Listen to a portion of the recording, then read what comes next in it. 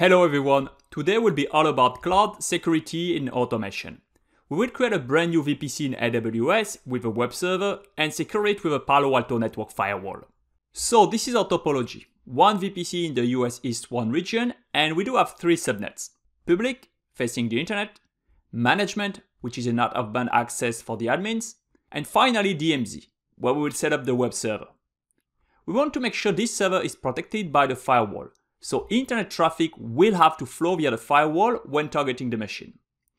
Now, we want to build this quickly, so we will use a CloudFormation stack, which is basically going to build the entire architecture using a YAML file. In addition, we'll also get profit of an S3 bucket to bootstrap the firewall with the correct configuration, including the zone, the NAT, and the security rules.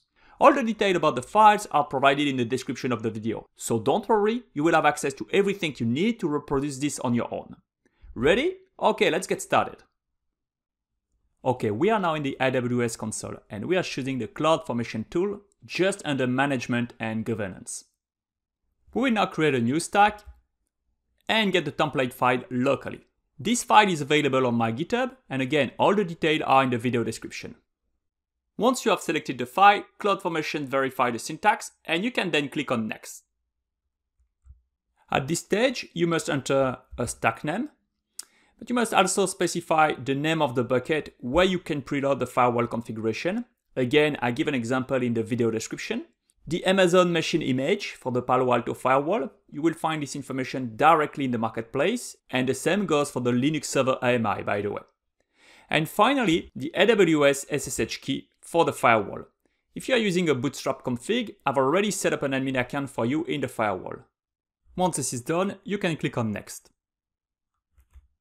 At this stage, nothing is mandatory, so you can scroll down and click on Next. And the same goes with this last menu, except that this time you must scroll down and approve the IAM resource creation. And the reason for that is because during the stack creation, we do create a special role for the firewall to get its configuration file from the S3 bucket.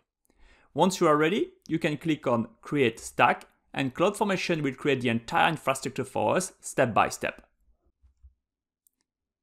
What you will see from now is the creation of each component described in the template, like the VPC, the networks, the ANI, the Elastic IP, but also the firewall and web server EC2 instance.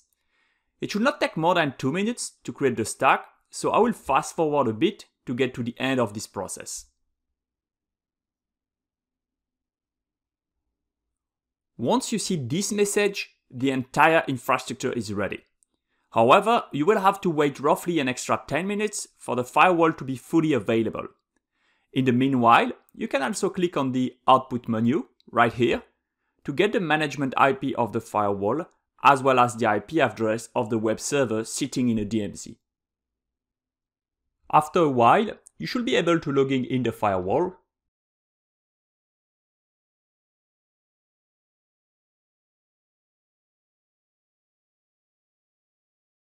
and also browse the web server in the DMZ. In addition, you should also see the web traffic transiting via your firewall when investigating the session. Right here. And that's it for this video combining a lot of interesting technology.